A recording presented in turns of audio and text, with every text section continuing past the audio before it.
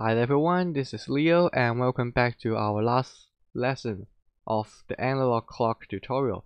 So to make things simple, I will only do the seconds hand in this lesson and leave the minutes and hour hands to you guys, and I will put the answers and explain it in next week's video. And let's start by talking about what functions we will use today. So first open our project, and here you can see the two functions we will use today. The first one is set line width in canvas. So we can go to our canvas and find this function at the bottom, setting the line width.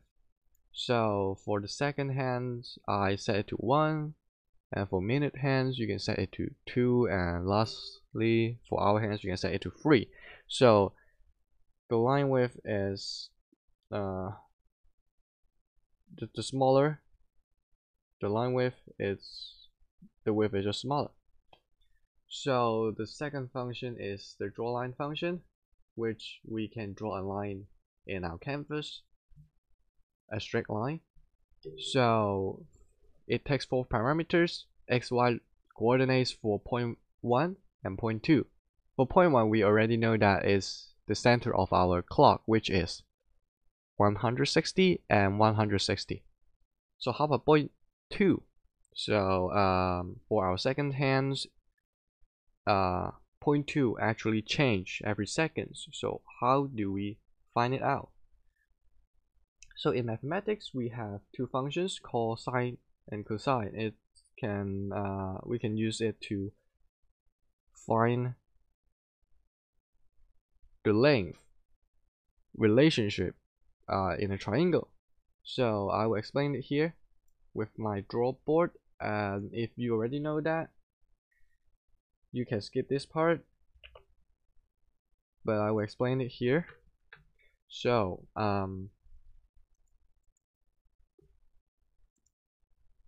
remember that in our app inventor, our canvas, we have a 320 times 320 canvas, and the upper left corner is 0, 0, and this is 320, 0, because x and y. This is 320, 320, and this is 0, 320. So the center is 160 and 160, which is the center of our clock. Point 1, let's say it's point A, and the line that we want to draw is point B, which is I would just put the xy coordinates later. So this angle is called theta,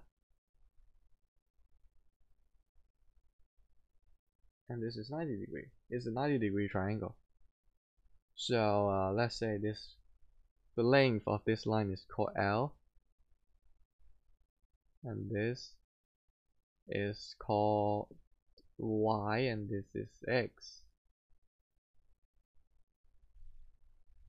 So the coordinates for point B is actually 160 plus X, and the Y coordinates is 160 minus Y.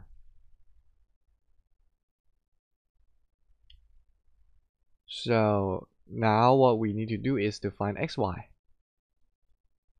In order to find x and y, we can use sine and cosine function. So for a triangle, sine theta is equals to x over L. So x is equals to L times sine theta.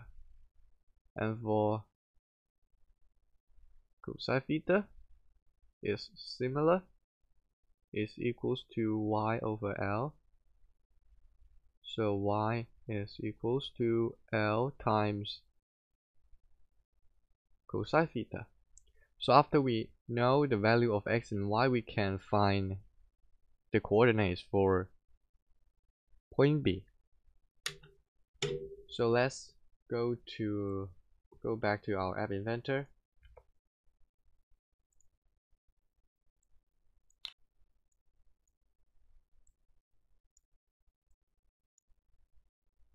So remember that we need to what functions we need to use. Okay, so the x coordinates is 160 plus x, and x is equals to L times sine theta, so we need a plus function here and also the sine function here.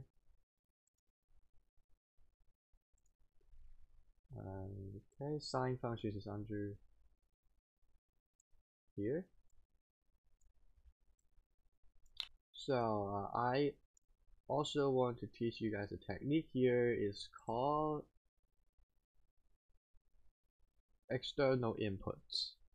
So you can see here the inputs for this add function is just one long line. If your input is very long, you have to scroll to the right to see the whole thing. So if you don't want to do that, you can right click your block and choose external inputs, and it will form two separate lines for your inputs. Okay, so 160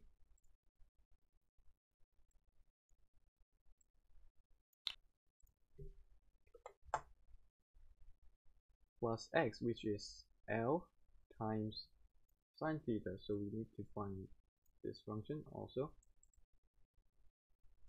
External it.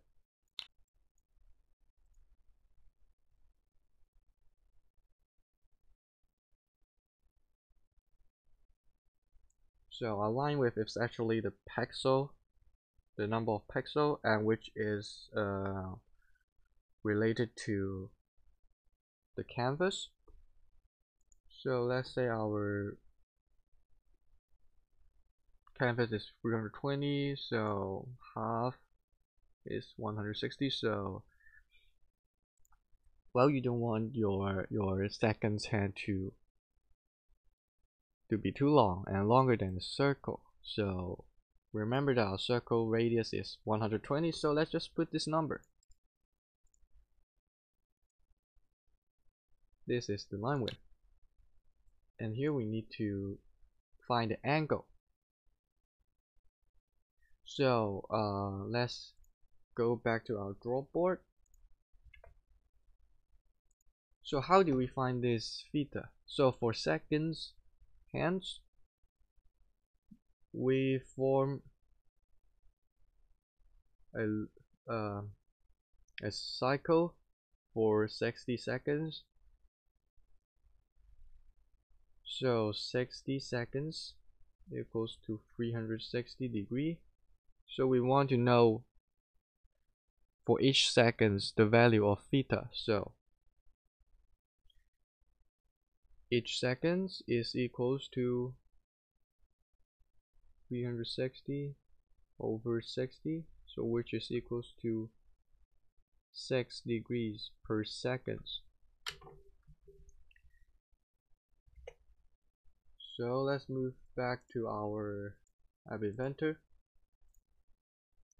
Each second is 6 degrees. So remember that we can simply go to the clock here and find the seconds information.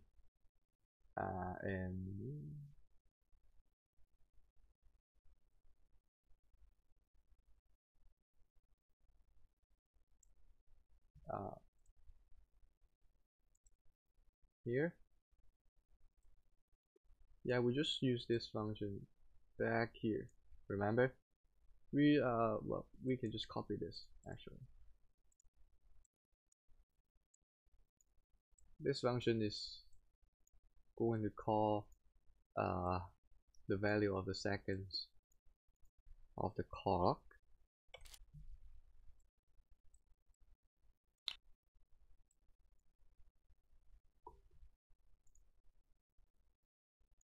So before doing the sine function, we need to multiply this seconds by 6.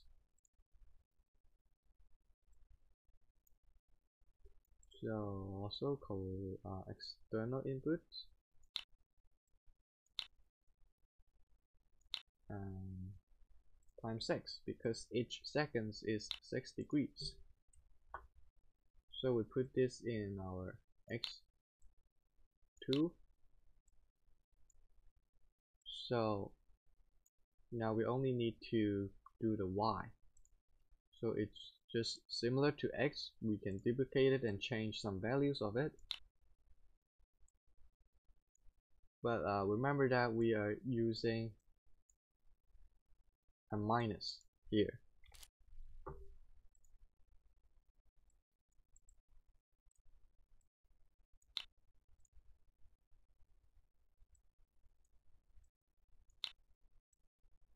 And here select cosine. And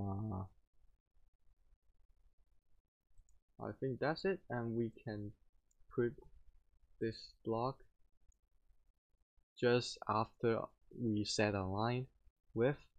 So let's say we put it here after we draw the circle.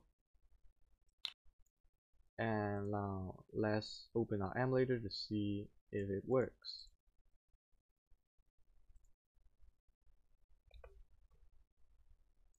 Okay, so here's our seconds hand. This is our seconds. So if it goes to 60, it should be 0 degree. Yes.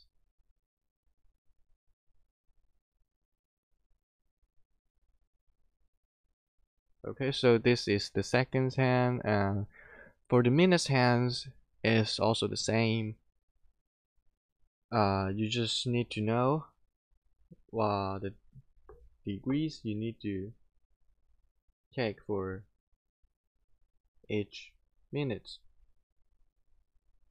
So 60 minutes form a cycle, so it's similar to the seconds hand. But for the hours, well, the hours form a cycle in 12 hours, so you need to notice about that. And also you don't want to only get the time information of hour. You may also need to consider the minutes, because well, we don't want our clock to directly jump from 12 hour to 1 hour. It will be strange.